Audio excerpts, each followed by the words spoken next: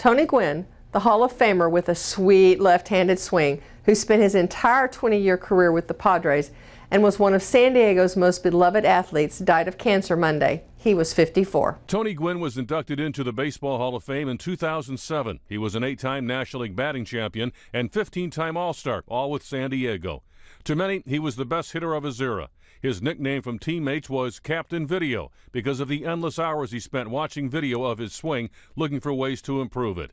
Besides being a great hitter, Tony Gwynn won 5 Gold Glove awards for his defensive abilities. He also finished his career with 319 stolen bases.